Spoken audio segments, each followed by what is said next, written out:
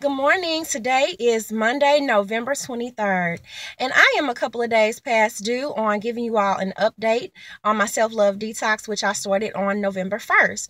And I am feeling better. I've started losing weight. I kind of fell off. I did good the first week. I did my green smoothies, just doing fruits, veggies, a little bit of cooked food, but fruits, veggies, nuts for the protein, no meat at all.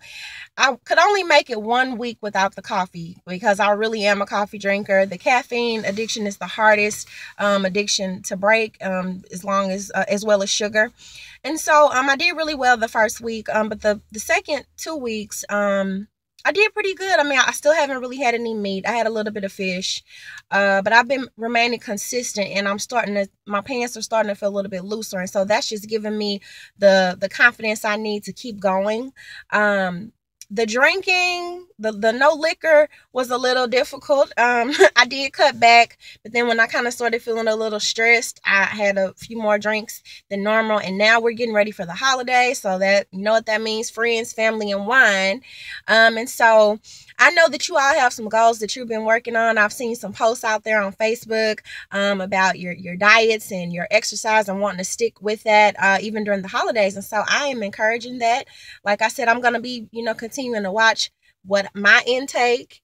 And so that's it. I just wanted to hop on and check in with you guys, keep you motivated. But there's something that's kind of been on my mind today, and it's about disappointments. Sometimes you can really be working so hard to achieve whatever your goal is, whatever your dream is. And sometimes it just feels like you don't have the support that you need.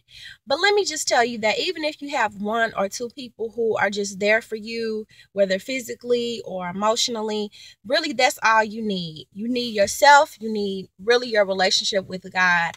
I know that's one of the things that I've kind of been going through over the past week, just kind of feeling a little disappointed about some things. And I think it took me about a week to process. And so that's why I haven't really been on. So, you know me, I'm going to keep it real and remain authentic with you all. But today I feel renewed. I feel rejoiced.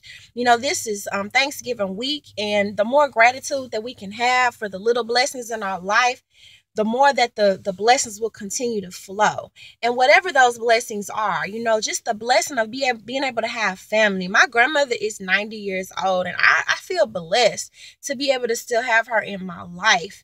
She's alert, she's still feisty and witty. That's a blessing to me, for her to be able to see my second book release. There's other things that I wanted to accomplish, and for her to be able to see me accomplish, in the future. And so I don't know how much longer I'm going to have her, but I want to be able to just spend as much time with her as I can.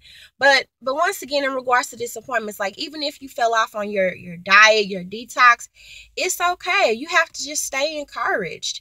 And sometimes you do need to take a break. Like I was off of Facebook kind of, for about a week or so. And I actually felt re-energized, because sometimes I think it can burn our energy out just being on there all the time. I don't know about you, but it burns me out sometimes.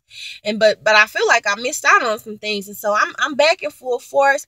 And I just wanted to say, hey, and happy Thanksgiving. Be grateful. Just be grateful and don't give up on your dreams. And if some, people aren't supporting you, if you know that God has placed it in you, you have to just keep going. You have to dust yourself off and try again. So that's all I have for you all today. I love you. Happy Thanksgiving. And I hope you all have a good time. Be safe. It's still a lot of crazy things going on. Every day we're hearing about just, people losing their lives. And so be safe. Hug and kiss your kids. Hug and kiss your parents, your boyfriend, your girlfriend. Oh, wait, here's another thing that came to me. Everybody is not gonna like you. Your book is not for everybody. Your music is not for everybody. Your business, your service is not for everybody, and that's okay.